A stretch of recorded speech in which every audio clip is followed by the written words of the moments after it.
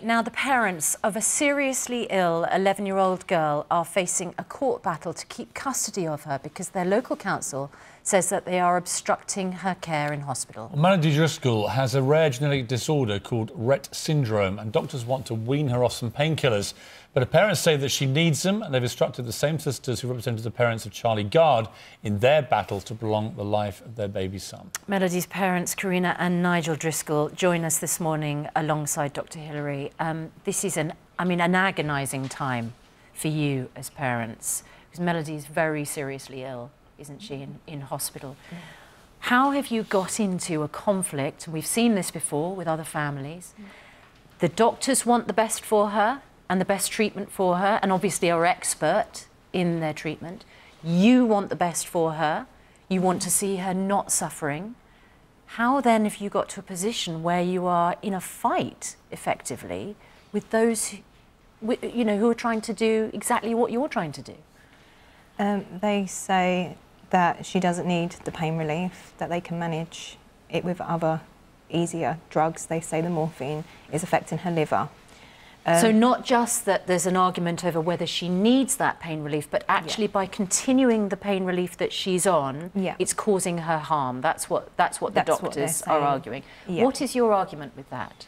That her liver is being damaged regardless whether she's on pain relief anyway, because of her TPN. She's fed intravenously through the main artery of her heart, so we have to bypass her whole digestive tract.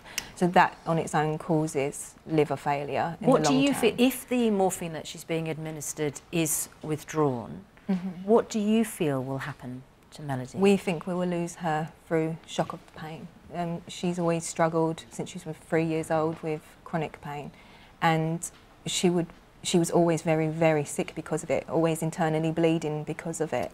So when they started the morphine, Great Ormond Street started the morphine and ketamine 4 years ago, it gave her a quality of life. We decided at that point they couldn't cure her, they couldn't fix her, so we opted for quality of life over quantity because we didn't want her to suffer anymore. And as things stand, they may take your little girl into foster care because of this dispute. Are you prepared as her father to let that happen? For a fight.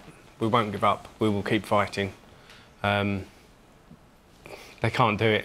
They can't do it. It comes back. I remember the Charlie Gard case very well. We had obviously Charlie's parents on many times on the programme, and it's an agonising thing. You know, lots of people at Great Ormond Street. They're the most wonderful hospital with the most wonderful staff.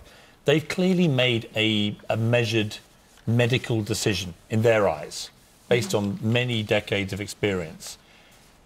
And they're saying to you, come on, you're the parents and we understand how you feel, but we believe that we're right here for the benefit of your child. This is actually London King's College Hospital. Yeah, it's not Great Ormond Street this one, but you had treatment early on at Great Ormond Street, right?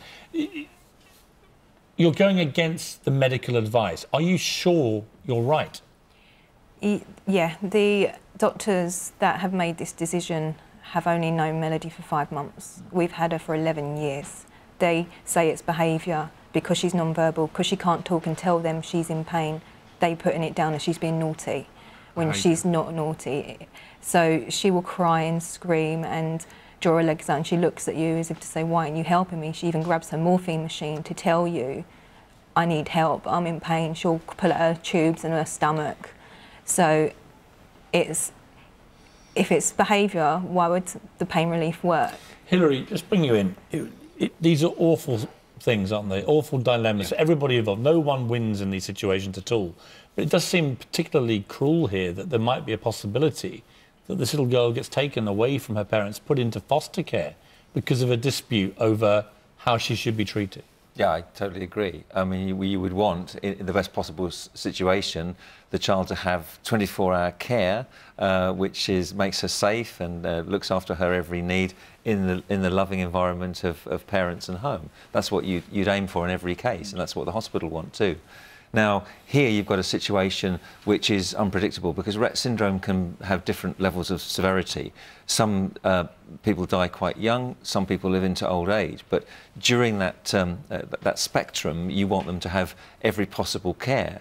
So you do, and the hospital does, and there's clearly a disconnect here, a failure of communication. So what needs to be decided is is Melody in pain? How much pain is she in? Is there any other way of dealing with it? Because morphine is a very powerful and addictive painkiller, and which can also... Does it have long-term damaging effects, which is presumably what the Even hospital that's is quite asking? Controversial, because some research shows that liver damage only occurs when you've got viral hepatitis and people are abusing it with intravenous use.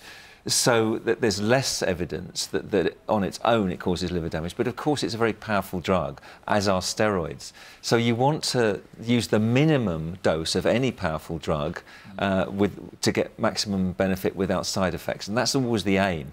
However, it's sometimes difficult. Morphine can do more harm than good. It can affect the liver, but it can also affect the gut by constricting the movement of the gut, which has been a problem. Nigel, I mean, so it's difficult. It is an extraordinarily difficult, obviously, case, but I think it's just heartbreaking for everyone watching to imagine what it must be like for you. Not only are you in dispute with the doctors over how to best care for your child, who you face losing, but also that you face this battle now over whether she'll be taken into foster care. I mean, how is this affecting you as parents? We're struggling. We're struggling quite a lot. The worst thing is, with social services, we've worked with them the whole time. We actually asked for a social worker to be involved, to help us with the situation with the hospital. And we've sent the videos of Melody in pain to the social worker, and all the pain of where she's screaming out and everything. And Pictures of internal bleeding. And we get told that there's nothing she can do because she's got to listen to the professionals. Well, it does seem particularly heartless that they're even countenancing taking your child into care, and I hope this common sense prevails. And we thank you for coming in and talking about this, and wish you all the very best with your little girl with this appalling situation.